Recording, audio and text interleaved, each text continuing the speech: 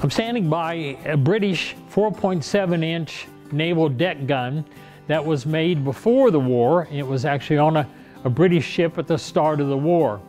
It was a very important weapon for them to have on ships, and guns were in short supply at the beginning of the war.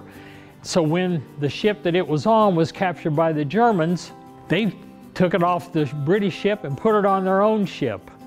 And then in 1917, when the German ship was in harbor in New York and America entered the war, all the German ships were interned in the New York harbor.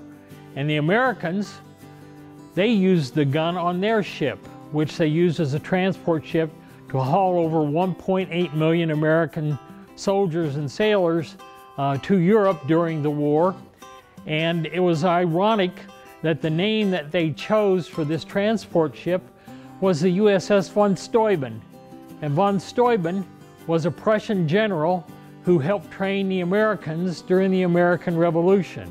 And so I always like little ironies of war like that, where a gun that was a British gun, captured by the Germans, used by the Americans, was put on a ship named after a Prussian general from the 18th century.